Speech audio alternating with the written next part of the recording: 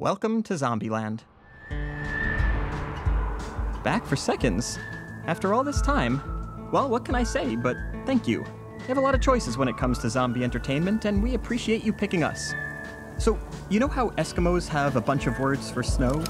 Aput, Pixarpak, Kemuksuk? Well, the only reason we've survived the last several years is that we've gotten to know our bloodthirsty enemies better than we know ourselves. In the time since we last saw you, zombies have evolved, so we've given them different names.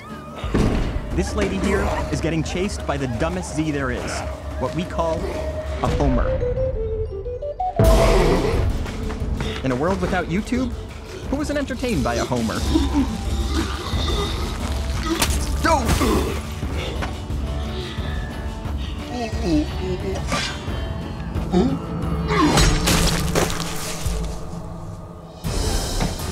Unfortunately, for every Homer, there's a Hawking, as in Steven.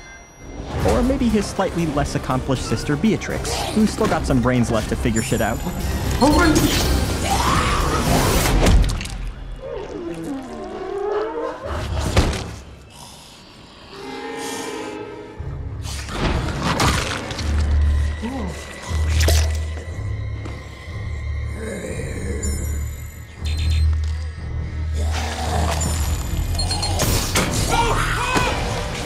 Clever girl.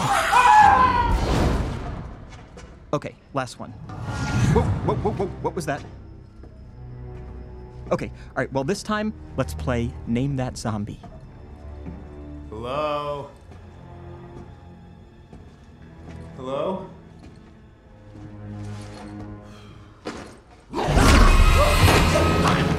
The ninja. Silent, deadly. The first thing you hear is your own scream.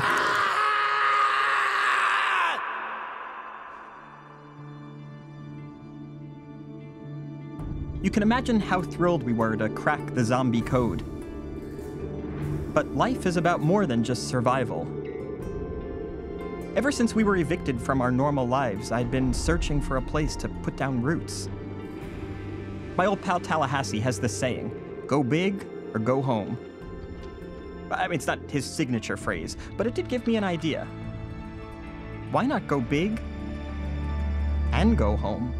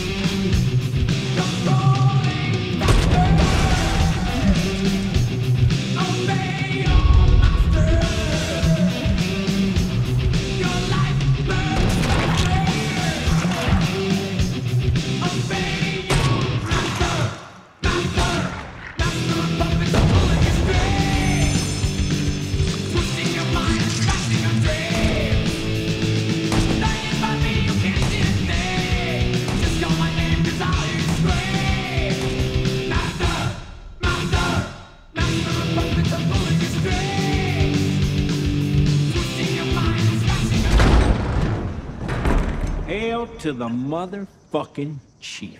Shook a few babies. You would have brought a real dignity to the office. Thank you. You don't have what it takes. I'll be president.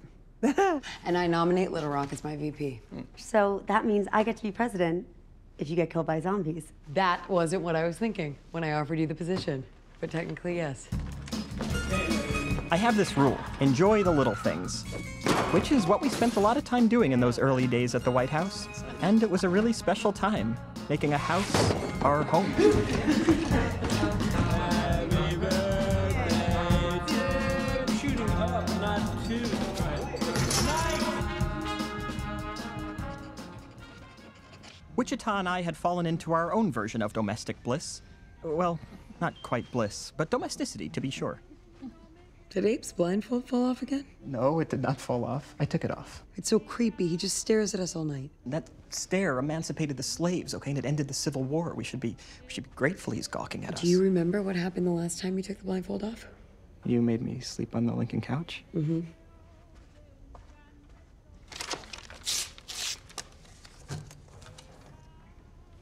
Is that better? That's much better. Good. I love you so much, baby.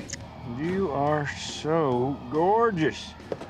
Yeah, we really need to find you someone. That's where you're wrong. Any romance left in me belongs to the beast here. Okay, well, then we need to find someone for me. Shouldn't be a problem, as long as you're open to dating zombies. So you're saying what? I'm never gonna find a boyfriend or get married, have a family? We're your family, so 1 out of 3 ain't bad.